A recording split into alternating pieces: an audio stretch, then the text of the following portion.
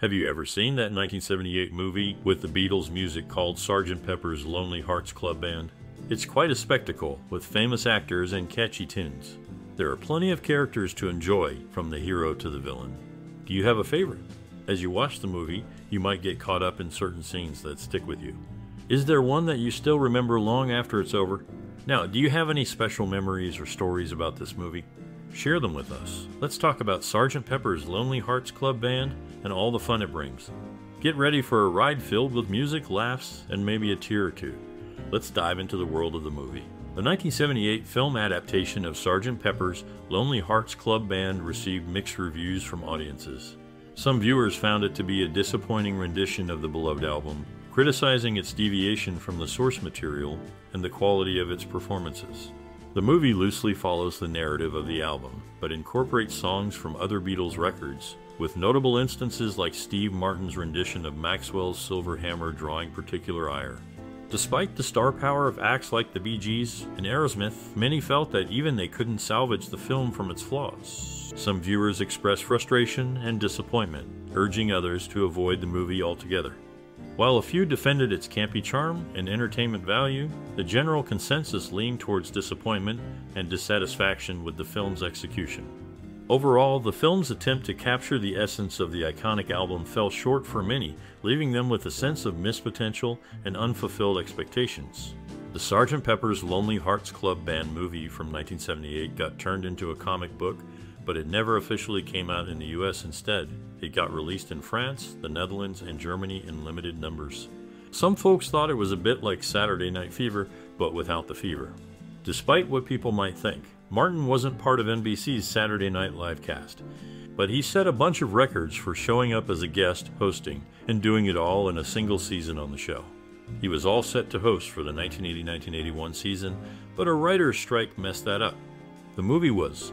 During the filming of the movie, Alice Cooper took a temporary leave from a New York City rehab facility where he was being treated for alcoholism. He utilized this leave to record his vocals and shoot his scenes. Paramount Pictures served as the international distributor of the film. Nearly 3 decades later, Paramount sold its music publishing arm, Famous Music, to Sony Music Publishing, which has owned the publishing rights to most Beatles songs since 1995. 3 songs from the soundtrack made it to the Billboard Hot 100 in 1979. Gotta Get You Into My Life by Earth, Wind & Fire reached number 9. Oh Darlin', performed by Rob and Gibb, reached number 15, and Aerosmith's rendition of Come Together hit number 23. Production of the movie began with the Bee Gees sharing a trailer. After the success of Saturday Night Fever, each Gibb was given his own trailer. Aerosmith and Alice Cooper were the only hard rock or heavy metal acts in the film. Years later, Steven Tyler of Aerosmith featured on Cooper's song Only My Heart Talkin'. Both acts made cameo appearances in Wayne's World movies in the early 1990s released by Paramount Pictures, which distributed this movie internationally. Frankie Howerd, meanwhile, made his only major U.S. film appearance in this movie. Robert Stigwood had grand ambitions for the movie. He saw it as this generation's Gone with the Wind. The finale was a massive collaboration. Celebrities from all over were invited to sing Sgt. Pepper's Lonely Hearts Club Band. They were pampered with luxurious accommodations, transportation, and dining. Despite the film's lackluster performance, the soundtrack peaked at 5 on the Billboard charts, but faded quickly. It eventually went platinum, but wasn't released on CD until 1999. In scenes set on farms early in the film, fake animals make appearances, including a faux chicken and an oddly motionless sheep. Peter Frampton, keen on trampolining during being for the benefit of Mr. Kite, was denied due to lacking insurance coverage. In a 1979 interview, George Harrison expressed sympathy for Robert Stigwood, Peter Frampton, and the Bee Gees, acknowledging their pre-Sgt. Pepper efforts. Harrison noted the film's potential damage to their images and careers, comparing it to the Beatles attempting the Rolling Stones, stating the Stones could do it better. Sgt. Pepper's Lonely Hearts Club Band, released in 1978, faced criticism from the Bee Gees, who were dissatisfied with the film. They realized early in filming that it would fail due to its overly wholesome nature, feeling director Michael Schultz lacked creativity in the musical sequences. During recording, Alice Cooper initially attempted to mimic John Lennon's vocals for the song however, Sir George Martin, the producer, encouraged him to infuse the performance with his own style. Later, in 1981, Garrett recorded I Am a Rebel, featuring music by Vittorio Pezzola, and produced by Richard Finch of KC and the Sunshine Band. The track became the theme song for an Italian TV program titled Il Baratolo. Italian censors gave the film the green light in December 1978. Oliver Reed turned down the role of Mr. Mustard amidst a disagreement with producer Robert Stigwood, opting out of joining the cast. Interestingly, Sandy Farina received an introducing credit for her role in the movie, marking a significant moment in her career. The decision to grant her this recognition hinted at the potential the filmmakers saw in her performance. It's fascinating how certain choices behind the scenes can shape the course of a film's production and the trajectory of its actors' careers. In this case, Sandy Farina's introduction to audiences was a carefully considered decision that likely played a part in shaping her future opportunities in the industry. Stargard, a funk band consisting of Rochelle Reynolds, Deborah Lynn Anderson, and Janice Williams, portrayed the Diamonds in the film. Anderson departed from the group around 1979 or 1980.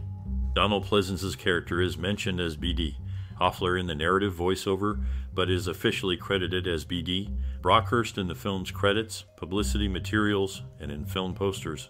The Bee Gees declined to include the film's soundtrack in their catalog after regaining control, as they were not interested in acquiring it.